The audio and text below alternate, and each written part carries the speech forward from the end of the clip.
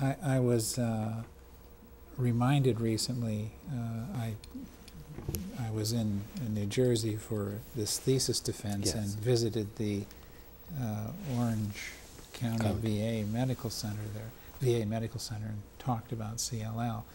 And I met a couple of residents or fellows, one of who is, I believe, coming to Mount Sinai in July to be a part of your CLL program. And she reminded me that you began your career as a pediatrician. Yes. Would you care to comment upon that? Yes. Yes, that is quite true. I'm impressed that this person you met in the VA hospital knew about that. Yes, I always wanted to be a pediatrician.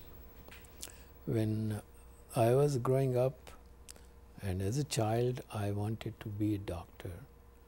I wanted to be a person taking care of children, particularly children in the villages of India, because I had seen when I went to visit my uncle, who was for a while a doctor in the village of Jodhpur region where I was born.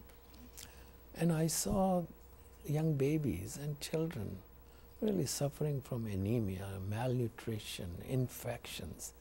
And I said, when I become a physician, I become a doctor, I'll come back here and take care of them. And that was my ambition.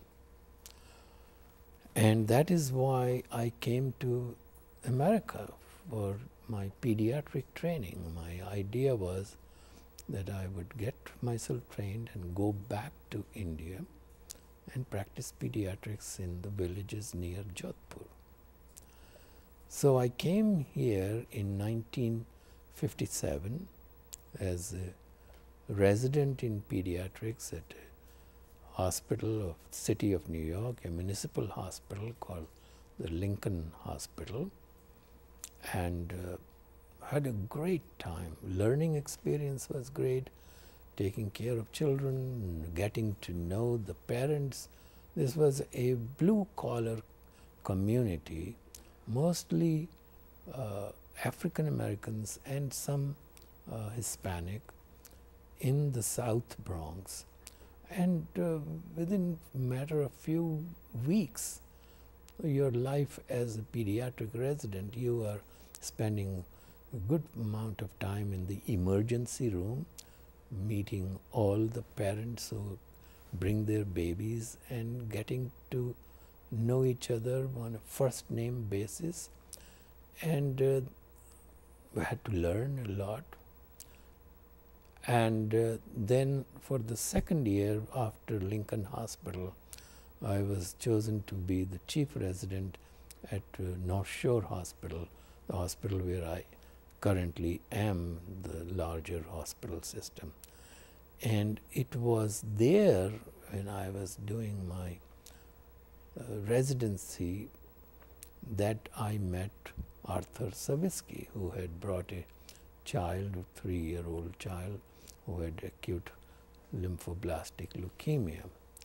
And that child really, the exposure and the responsibility of taking care of that little girl, whom I got to like very much and felt responsible for, and who died 6 months later. This is in 1958, so 52 years ago.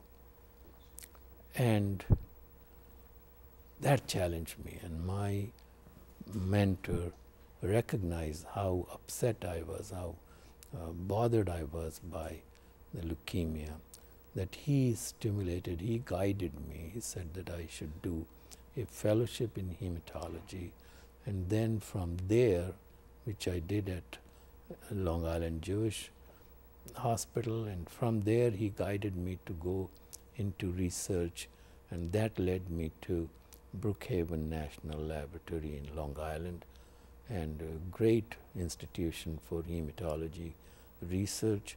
And I worked with Eugene Cronkite.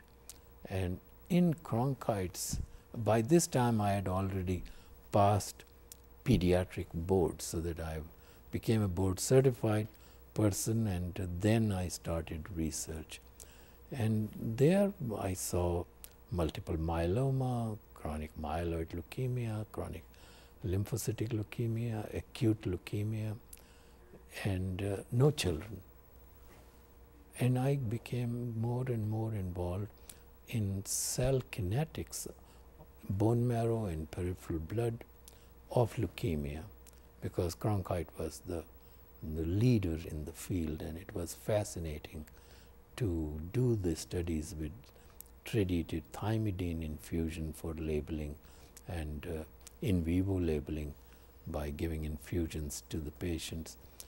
And before you know it, I became an adult leukemia person, far away from treating children, and never went back to pediatrics.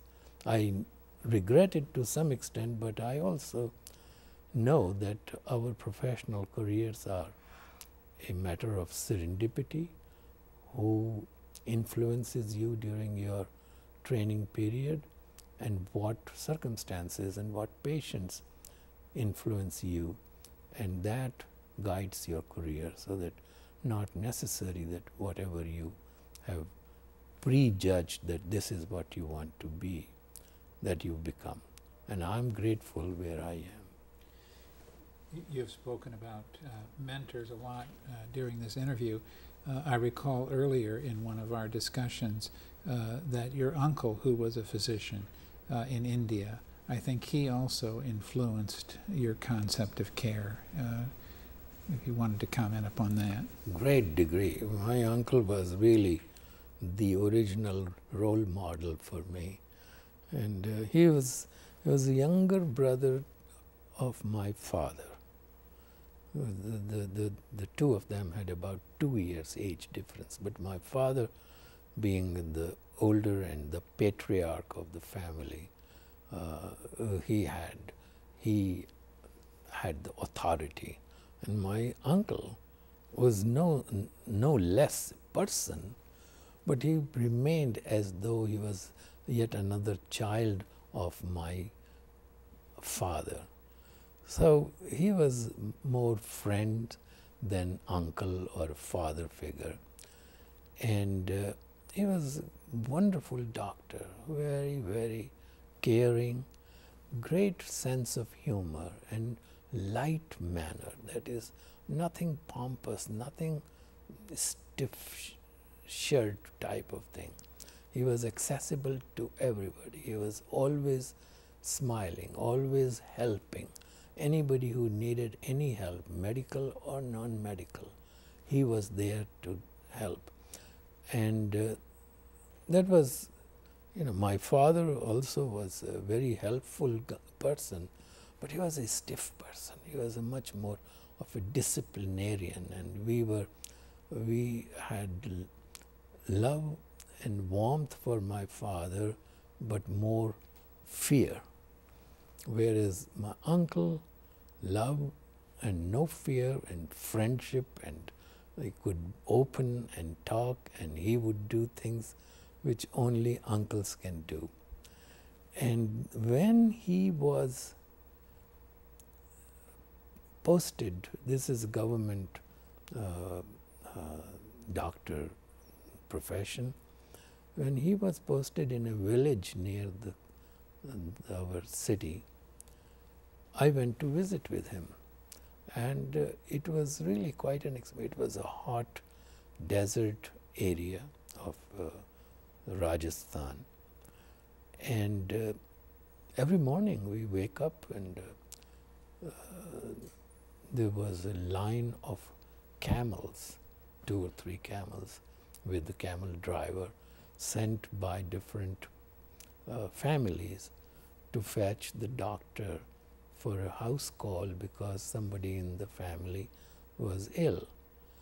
So once in a while I would, my uncle would go on top of a camel and ride, and after seeing the patient would come back. Once or twice, maybe more than that. I would say, could I was like 7, 8 years old. Could I come for a ride on the camel? Okay, you can come, but you can't be a nuisance. You should stay with the camel while I go and see the patient, and then we'll come back. Behave, okay? So I behaved. But when my uncle went inside the house, inside the house somebody would find out that the doctor's son is outside near the camel. So they would come and fetch me and inside and treat me with a great degree of goodies and sweets. So we come back and I was well behaved. So I said to myself, hey, being a doctor is wonderful. You try to treat and help people, and then your children are well treated with goodies, so nothing is wrong about that. So that, and my uncle also influenced me a lot in many respects, in discussion and the excitement of diagnosis and treatment.